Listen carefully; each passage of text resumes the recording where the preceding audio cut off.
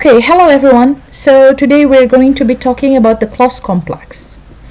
Before we go on, we are going to refresh our memory a little bit about the difference between a sentence and a clause, which will be very useful in understanding what a clause complex is. Okay, in traditional grammar, we know what a sentence is. Basically, it is something that has a subject and a verb. And usually we divide it into three different things. The simple sentence, which has only one subject and one verb. The compound sentence, the one that has more than two clauses. And the complex sentence, which is basically the same. But what is the difference between compound and complex sentence? A compound sentence is combined by a coordinating conjunction. Basically, you use the conjunction like and, but, or to combine two different clauses. And a complex sentence, you use conjunctions such as although, when, while, however, therefore, and other conjunctions. In coordinating sentences, in compound sentences, both clauses have the same weight. Or, in other words, you want to say that you can actually understand it without the conjunction. In the complex sentence, it is quite different. Why? Because in Bahasa Indonesia, you know that this kind of sentence has an induk kalimat and an anak kalimat. The main clause and the modifying clause. This basically corresponds with the clauses in functional grammar. So the simple sentence is the same as the clause simplex in functional grammar, which means that there is only one subject and one verb. And yeah, that is all about the clause simplex. The clause complex, if you can see here, it is divided into two, the parataxis and the hypotaxis. Now, let's make this simple. The parataxis in functional grammar is basically the compound sentence in traditional grammar. So, parataxis is compound sentence and the hypotaxis is the complex sentence. Today, we are going to focus on the clause complex. But then we're going to divide this again. We're going to try to analyze this again by differentiating between what a clause complex is, what a clause simplex is. Take a look at these two sentences. Dodo kicked the bucket at 3 in the morning. So that is the first sentence. My question, is it a simple clause or is it a complex clause?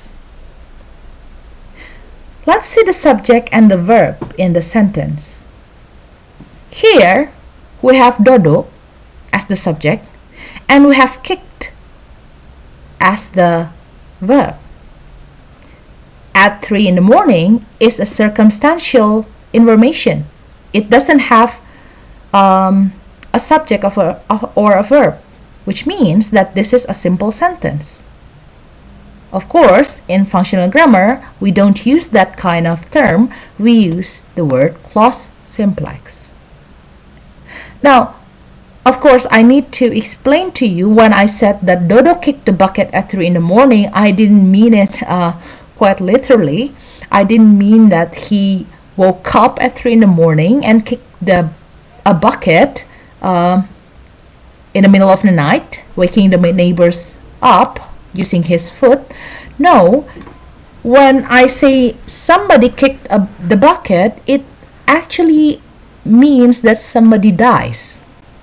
So when I said Dodo kicked the bucket at 3 in the morning, I want to say idiomatically that Dodo died at 3 in the morning. Now take a look at the second sentence. Dodo kicked the bucket when his wife was on the phone. So this is a kind of ironic sentence. So somebody died, but his wife was talking to somebody else on the phone. in this sentence, you can see that there are two subjects. The first one is Dodo. The second subject is his wife. And then there are also two verbs in it. The first one is kicked, and the second one is was. Now, if a clause or if a sentence has more than one clause, we call it the clause complex.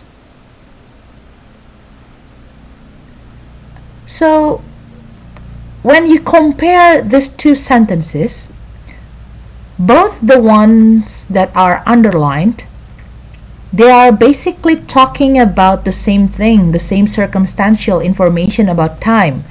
But in this one, the circumstance of time is given in the form of adverb of time. In this one, it is given in the form of another clause. And this is our main focus of the analysis, the clause complex. When analyzing clause complexes, there are two systems that you need to see. The first one is the taxis. We talked about this earlier. And the second one is the logico-semantic. Basically, the taxis only decides whether this one is a parataxis or a hypotaxis. The main information is stored in the logico-semantic system. Is the clause talking about something that somebody says? Is it about an idea, opinion, thoughts? Or is it only giving example or giving information about time and space? So, because taxis is a lot easier and that is the first thing that you need to do, so we are going to talk about taxis first.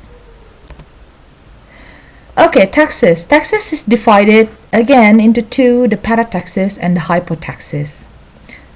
The parataxis, or the compound sentence, is combined using the conjunction for, and, nor, but, yet, so, or, things that what we call in our writing class as the fanboys. You may want to take a look again at your handout, your first semester handout on writing. I think the compound sentence was in chapter 5, if I'm not mistaken. Okay, so of course in functional grammar, this sentence has two clauses. You have to divide it. This is how you divide it. I love Neneng, but she loves Mbe. Now, before we label the taxis, labeling parataxis is easy. But before that, I'm going to tell you how to label the clauses first. So, I love Neneng, but she loves Mbe. This one will be labeled like this first.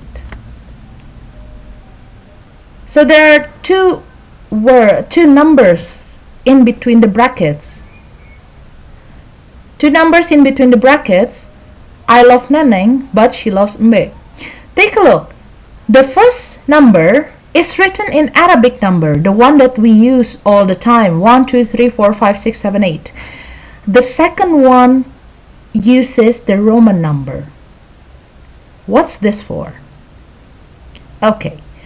The first one, the one with the Arabic number, is for the number of sentence.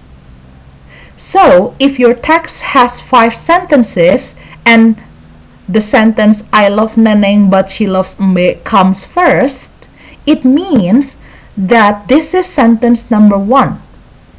So both of them, because they are the same sentence, is labeled 1 using Arabic number. The Roman number is the number of clause in that sentence. Because there are only 2, so we label it 1 using the Roman and 2 using the Roman. What about if there are 3 clauses in this sentence? Just add another I. I love Neneng but she loves Mbe, but I don't care. I love Neneng, 1 I, but she loves Mbe, 1 I, and then but I don't care, 1 I. So again, if this sentence is found in the fourth sentence, you will label it 4. But the number of clause will start again at number 1.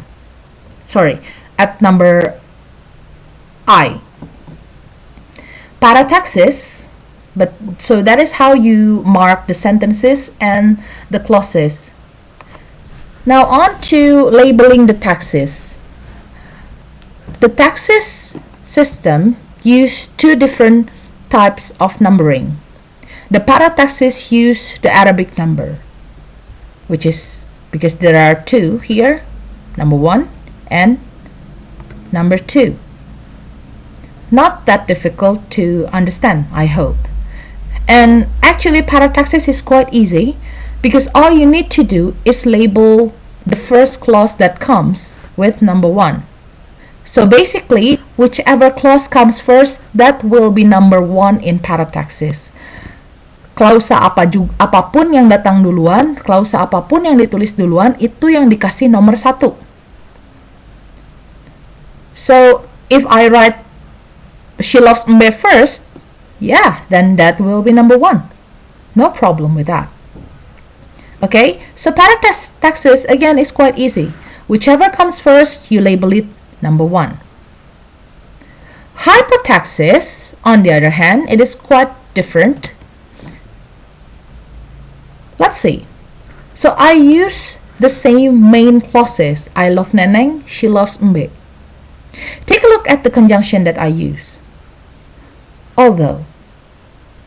So basically, the only element that is different here is only one word, although. But, let's go back. It actually creates a different logical meaning. When I say I love Neneng but she loves Mbe, it expresses a little bit of regret. Oh, I love you, but apparently you don't love me back. You love another person and it makes me sad. So yeah, it expresses a little bit of regret. It expresses sadness. But in the second one, I love Neneng although she loves Mbe, it actually expresses something else. For me, perhaps, it expresses an unconditional love. Oh, I don't care whoever it is you love. I don't care that you don't love me back. I still love you anyway. So yeah, when we divide this, it is quite the same at the beginning. I love Neneng although she loves Mbe, and we label it number 1 I, number 1 I for the number of sentence. The hypotaxis analysis, the label for hypotaxis uses the Greek letter, the small Greek letter, the alpha, the beta, the gamma, blah blah blah blah blah until the omega. I hope you won't find any sentences that is that long until you have to reach the omega, of course. Now, different from parataxis, when you label a hypotaxis, first you need to find the main clause. You need to find the induk kalimat. What does it do? Because in parataxis, whichever comes first will be labeled number 1, but in hypotaxis, the one that will be labeled with an alpha is only the main clause. The easiest way to find the main clause is usually the clause without any conjunction in it. So in here, apparently, I love Neneng is the main clause. So let's label it with alpha. The second clause will be labeled beta. The third clause will be labeled gamma. The fourth clause, if any, will be labeled delta. Okay, I can go on, but of course it is not necessary. So what if I switch the sentence? Although she loves Mbe, so that is the first clause, I love Neneng. Where should you put the alpha? Is it going to be with the although? No, it will still be with I love Neneng, because that is the main clause. So yeah, let's review a little bit. Parataxis, the label will be in Arabic number 1, 2, 3. Whichever comes first will be labeled number 1. In hypotaxis, we use the small Greek number alpha, beta, gamma until the omega, and the symbol alpha will only be used with the main clause, not the anak kalimat. We use it with the induk kalimat. And that is all about the taxis. Now let's move on to the logico-semantic. So the logico-semantic system is divided into two big ones. The expansion and the projection. Basically, what the logico-semantic system does is to help us understand more about the stuff that happens in the clause. Now let's talk first about the expansion. The expansion is divided into three: the extension, the elaboration, and the enhancement. Extension is basically addition and variation, but you don't really need to worry about that. I love Neneng, but she loves Mbe. This is an example of an extension. I love Neneng, but she loves Mbe. Of course, let's label it again. So you know that the word but is a system for parataxis. So you should label it with number 1 and 2. Number 1 and 2. Now take a look at the symbol plus. This is the symbol that you use to decide whether it is an extension, an elaboration, or whatever it is you want to say. But basically, extension is if you add or contrast something. Now, I think I'm going to make this simple for you. Usually, the sentences that use extensions are the sentences with the conjunctions and, but, or. Hanya kalimat-kalimat yang kata sambungnya and, but, atau or. So where do you have to put this label? Usually the first one, number 1 or the alpha in the hypotactic, it is free of any labels. So here, the label will come in number 2. Not 2 plus, but you have to say plus 2. This is extension. The second one is enhancement. I love Neneng, although she loves Mbe. I love Neneng, although she loves Mbe. Again, let's label the numbers. And then I love Neneng is the alpha, although she loves Mbe is the beta. Enhancement doesn't come in the beta. Sorry, doesn't come in the alpha. It comes with the beta, the gamma, the theta, the delta, whatever. So here you go. So basically, enhancement are the topping or the accessories which will explain to you more about the issue. It deals with temporal information, spatial information, the manner, the causal, conditional, or concessive. Concessive means contrasting evidence. Let's see. Saya tiba di sini kemarin jam 4 sore. The first one, saya tiba di sini kemarin jam 4 sore, is actually a clause simplex. So if you want to enhance that, if you want to top that, if you want to give more explanation about what enhancement is, you will say, saya tiba di sini waktu ibu-ibu sedang aerobik. This one is a complex sentence. I arrived here when those ladies were doing aerobics. I arrived here yesterday at 4. This one is clause simplex. This one is circumstantial information which is given in the form of clause. I will go anywhere.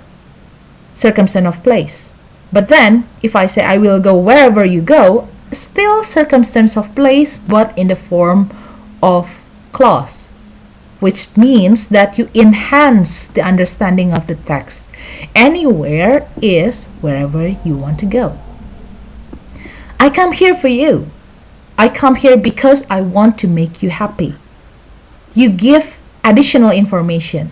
So basically, enhancement is to give additional information that has something to do with place, with time, with condition, or with reasons. Enhancement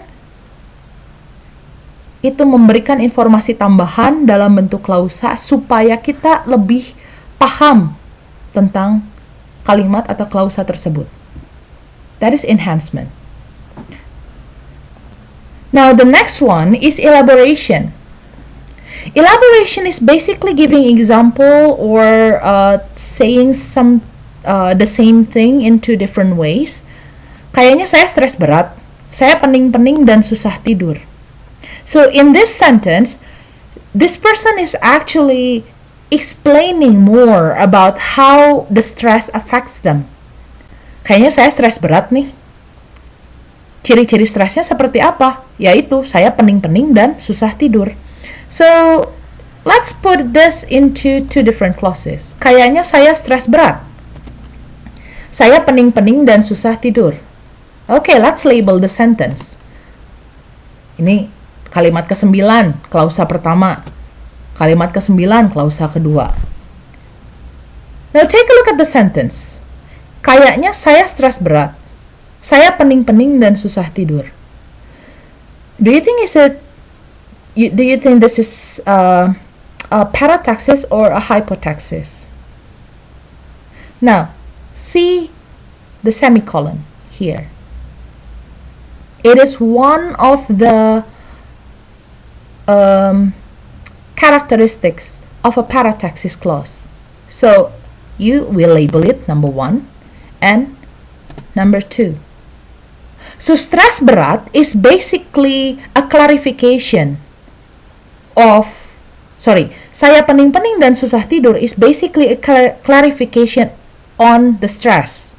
Therefore, in number 2, you have to add an equal symbol. So, if your question is, Miss, bisa nggak sih kalau tanda-tandanya kayak kali tambah sama dengan itu ditaruhnya di nomor 1? Jarang. Hampir nggak pernah. Di nomor 1 itu, nomor 1 dan alfa itu biasanya nggak ada label apa-apa lagi. Cuma benar-benar 1 dan alfa. So, the logical semantic system only happens in number 2, number 3, the beta, the gamma, and the other things. Okay, so that is expansion, basically. So, we have 3, the extension, the elaboration, and the enhancement. The extension itu hanya boleh dipakai di kalimat parataktik karena kata sambungnya juga cuma boleh 3, and, but, or. Enhancement itu menambah pengetahuan, menambah informasi tentang apa yang kamu pelajari mengenai kalimat tersebut. And elaboration is basically telling you the examples or clarifying what you want to say. Saya marah berat. Saya banting-banting kursi dan meja. It is basically the same thing. How do I get angry? Or what do I do to express my anger? So that is using elaboration. Saya makan bakso waktu gempa bumi kemarin. It is basically an information about time. So it will use the X symbol, the enhancement.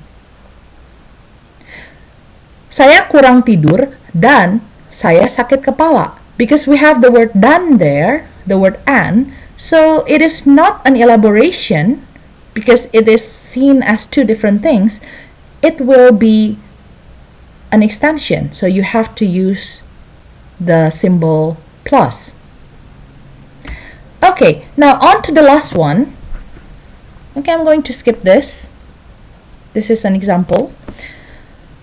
Okay, on to the last one. He said that he would leave this city soon. Pay attention to this one. He said. This is no longer part of the expansion, this is part of the projection logico-semantic system. So the projection logico-semantic system consists of two things. The locution, which deals with whatever it is you say, and the idea, which deals with whatever it is you think about. So in here, of course, because there is the word he said, this is the verbal locution. He said he would leave this city soon. Let's label it. Now, when you find this kind of sentence, you have to decide whether or not this is a hypotactic. And yes, this one is a hypotactic. This one is the alpha, this one is the beta. How do you know? Well, basically, any indirect speeches will be considered alpha and beta, and any direct speeches, the one with the dialogue tag, will be labeled as parataxis. He said he will leave this city soon. Okay, this is something that you say. So, in writing clauses, when you want to write a dialogue, you have to use a double quotation mark. Basically the same, sama. Add a double quotation mark before the word beta, before the letter beta, before number 2. Jadi jangan ditaruh sesudah. Quotation mark dulu, baru label. This is the locution. Still the same. He said, I will leave this city soon. Direct speech. Kalimat langsung. Kalimat langsung, direct speech. He said, I will leave the city soon. Let's label it. This is the seventh sentence of the text. Now, like I said before, direct speech will warrant the paratactic. So, in paratactic or parataxis, you label it 1 and 2. Which one should you label as the verbal 1? Which one should you label with the double quotation mark? Number 2, correct. So that is the verbal. Now in the next one, the mental, see, he thought the city was cool. He thought this city was cool. This is about thinking. Now, perhaps you remember that in transitivity analysis, we talk about projection system, which can happen in the mental and verbal process. And gentlemen, ladies, these are actually the same. In the clause complex, the projection can only happen in the verbal process and in the mental cognition process. He thought, because you think using your brain, this is mental cognition. He thought that the city was cool. He thought this city was cool. This is an indirect speech, and like I said before, indirect speech uses the alpha and the beta. And if what you say is labeled with double quotation mark, the thing that you think about will be labeled with only one quotation mark, the single quotation mark. Again, in direct speech, you will use the alpha and the beta. What about this? This is still something that you think about, so you need to pay attention to the verb, thought, said. So if you scream, it will be a locution. If you think about it, it will be an idea. How do you label this one? He thought the city is cool. Label the sentence and the clauses. And then, what kind of sentence is this? Is it a hypotaxis or a parataxis? If you say that this is a parataxis, then you're right. So he thought, it comes first, you label it 1. The city is cool, it comes the second, you label it number 2. And just like what you did with the other mental idea, mental logical semantic system, you have to add one single quotation mark. Okay, let's take a look at this example. They said you've got to have your blood tested.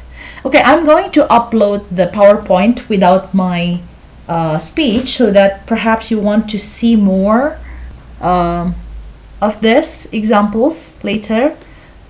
But we're going to skip this for the sake of brevity. Okay, this one is as well. Now, let's deal with more examples.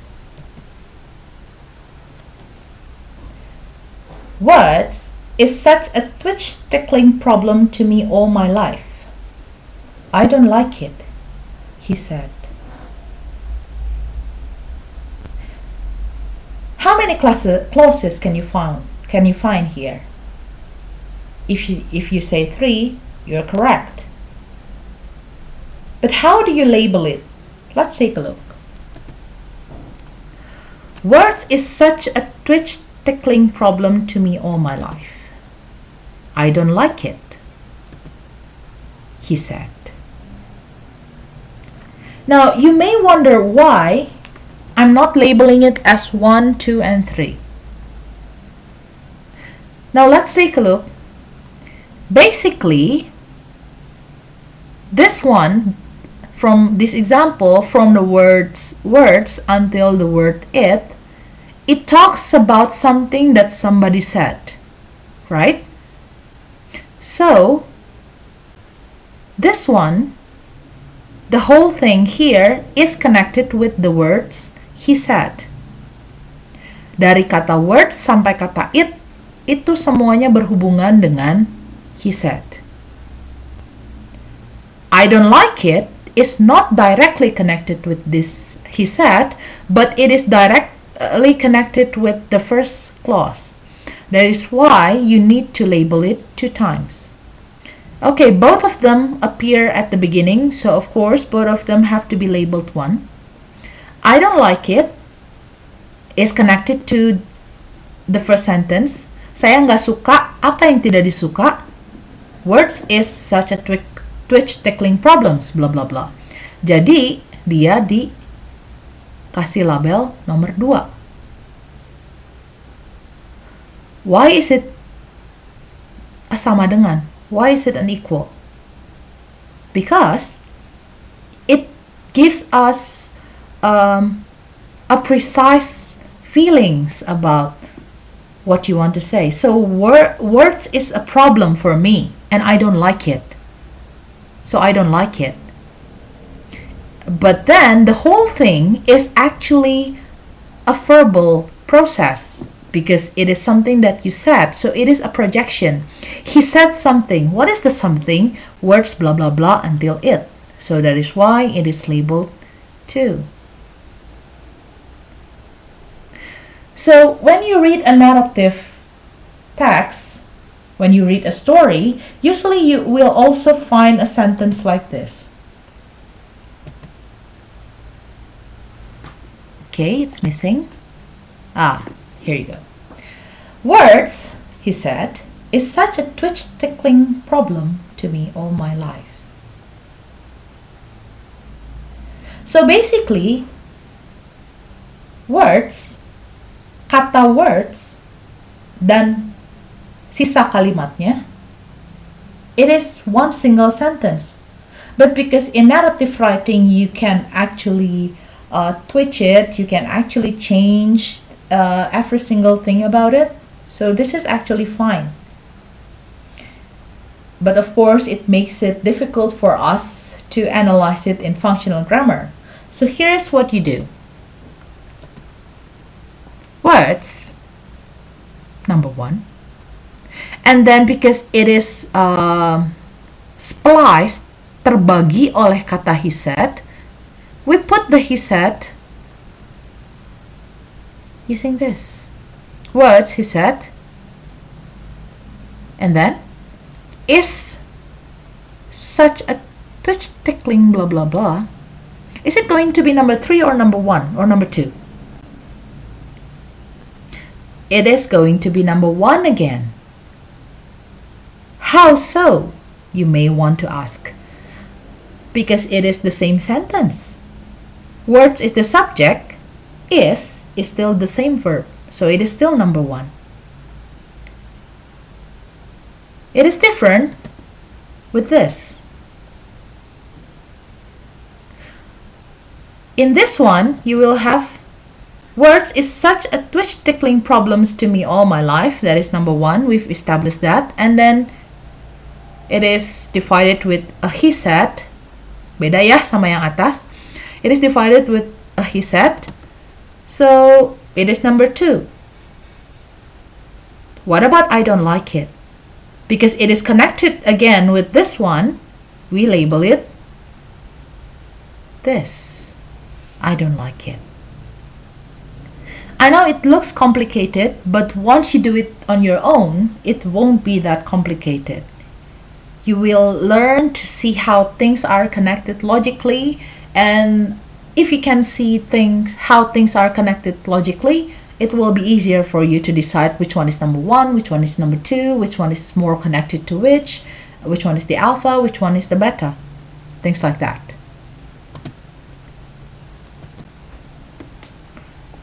Okay, this is another example. Adol said, I love Meme, then I love Lena because she is so pretty. So if you see here, I actually divided the colors because I want you to see how things are logically connected. Adol said is connected directly to I love Meme. I love Meme is connected directly to then I loved Lena. But it is not connected to because she is so pretty. So the word Adol said is not connected directly to because she is so pretty. The word I love Meme, it is not directly connected to because she is so pretty. The clause that is directly connected to because she is so pretty is then I loved Lena. And therefore, we label it like this. Why is it alpha and beta, miss? Because I loved Lena because she is so pretty. So this one is the main clause. Because she is so pretty is the reason.